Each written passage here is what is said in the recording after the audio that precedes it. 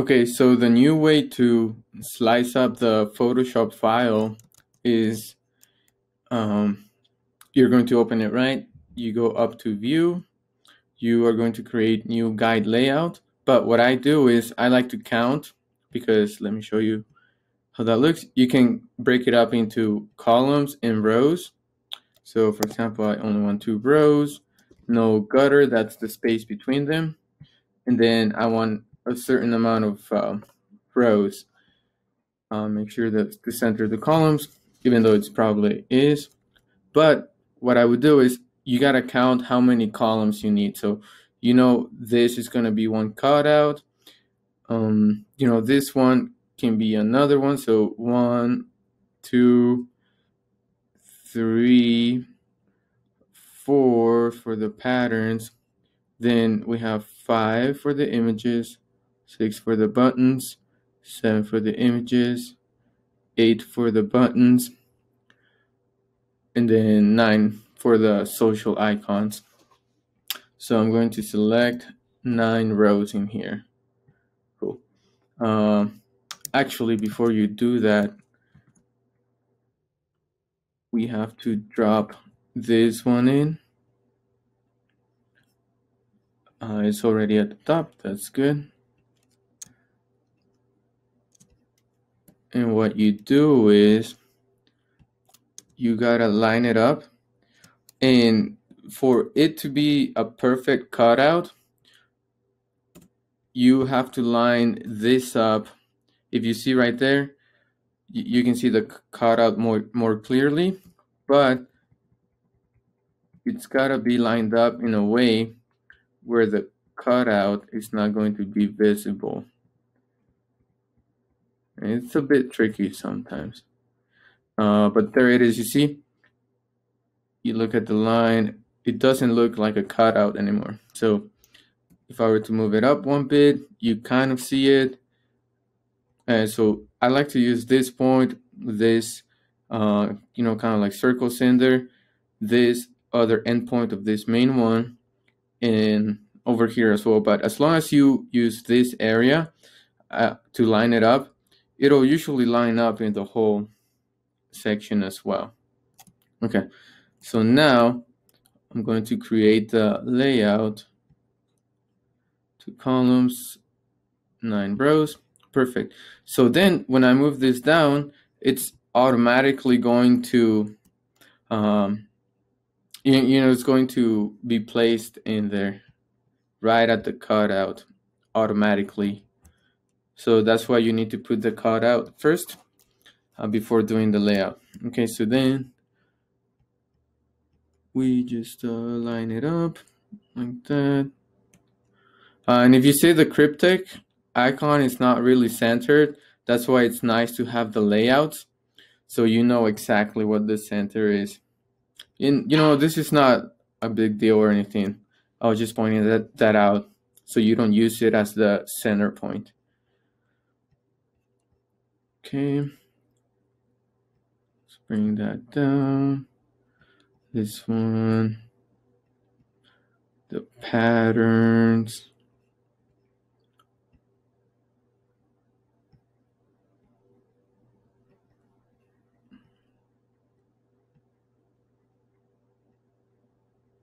Maybe a little bit higher. This one and this bottom one, like that. And now what you do is you go over to the sidebar and you right click on the crop tool to select the slice tool. And up here you'll see slices from guides, and this will automatically create the slices, perfectly following the guides that you made. So now all you have to do is you right click on it again to select that slice select tool, and you are going to delete the slices that we don't use, like that top one, for example. With this one, I'm going to delete this bottom one. It always creates one going all the way to the bottom of the file. And then what I do is if you double click on it, you can name it. So cryptic flows. This is welcome series number 3 and the first one. Okay, so I copy that, and then actually, before I do that, this doesn't have to be 2 columns, right? So I'm going to delete that one, I'm going to delete this one, I'm going to delete that one, and this one, because we only need the 2 columns for this. And if you don't do that, like I said, it'll be a pain to line it up to the center of the file.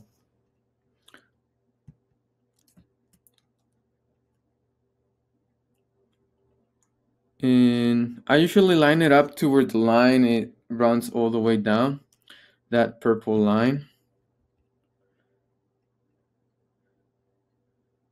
Like that. Select this one.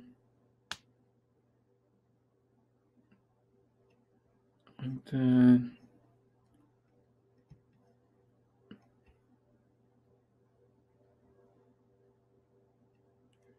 And that one. Okay, and these ones are good.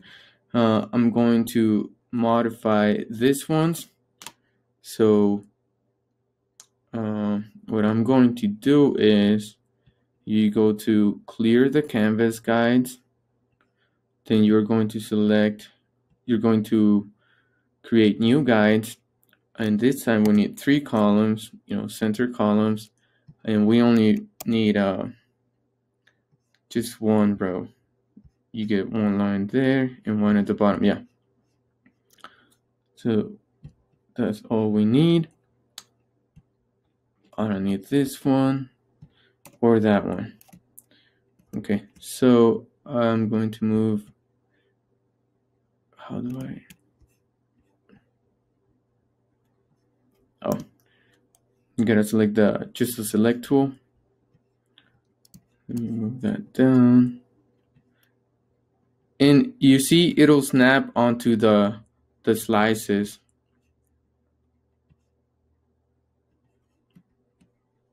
Good. Now we go back here to the slice tool, and you're going to create slices from here.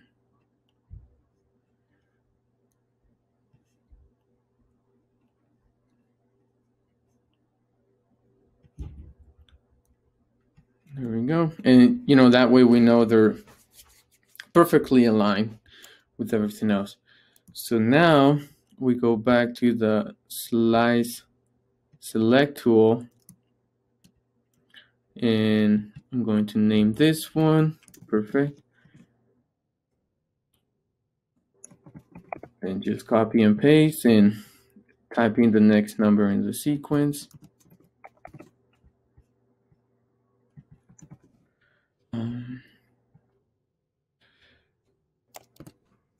Or this one, 5, 6, 7, 8, 9.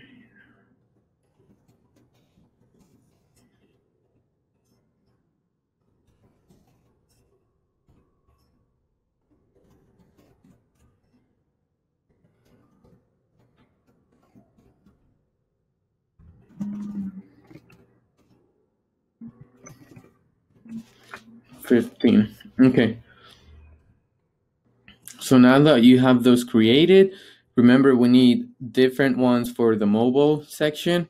So what you do is I'm going to clear the canvas guides, and you go over to layer, new, and you create an artboard. I'm name this desktop. And I believe it'll automatically select all the layers. If it doesn't, you can drag and drop them inside of here. And then I duplicate this and call it mobile. And fortunately, the slices don't get duplicated as well, because you would have to just modify them and delete them.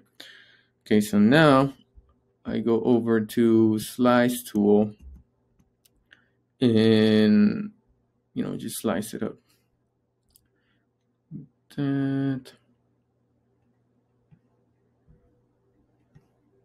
Oops. Here we go.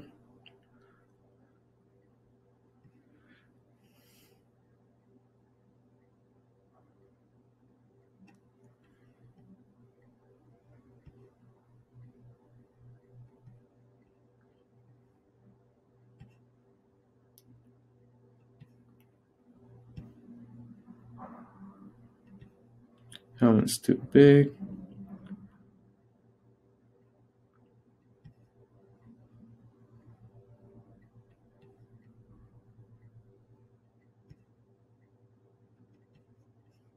And then you can just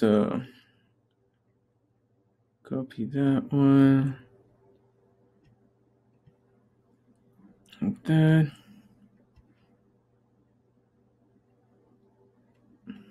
This one, you don't really want it to be that long. And then this one like that. Okay, so now we go back to the slide select tool. We are going to name this. Let's name it mobile. It's going to be the first one.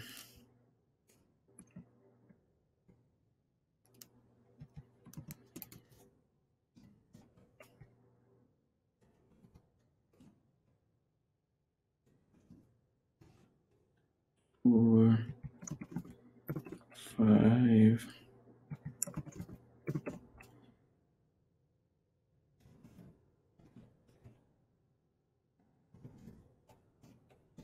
Seven, right? One.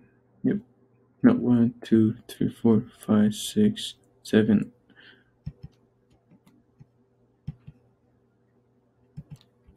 8.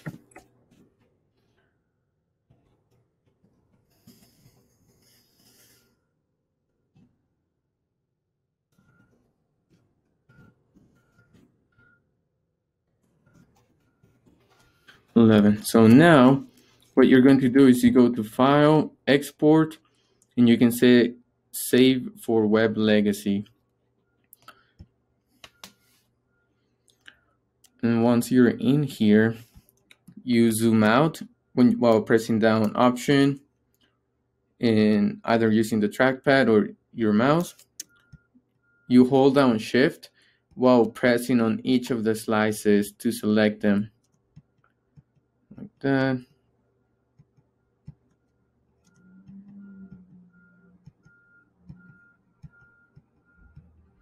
And then the mobile ones.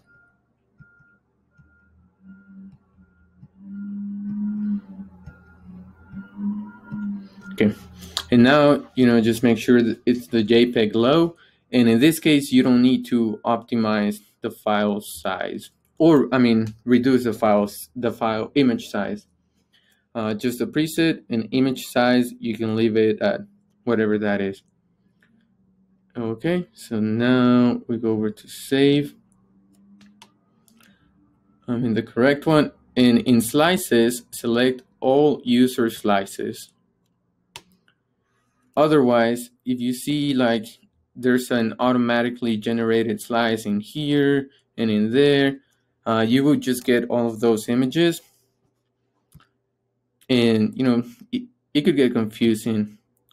So that's why you select only all user slices, and it automatically selects all of them. And actually, I'm going to delete this because I remember that for the flows, we actually leave it at JPEG high. So it's a better quality. So I'm going to come back, redo this.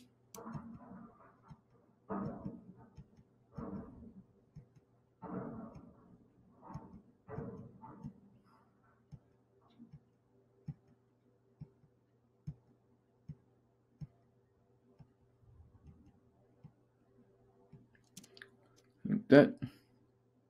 You can also see the file size in here. If you're not sure if you selected it or not, just check the file. If you click on it and it goes down, it means it was selected, so make sure you select it. Same thing for the other ones. Of course, these are very small images, but let's say you selected that one, you see it goes down by quite a bit.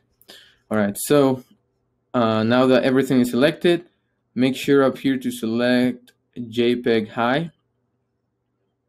Again, don't alter the image size. We're going to click on save. And all user slices, it's already selected. Good. And now we have the files.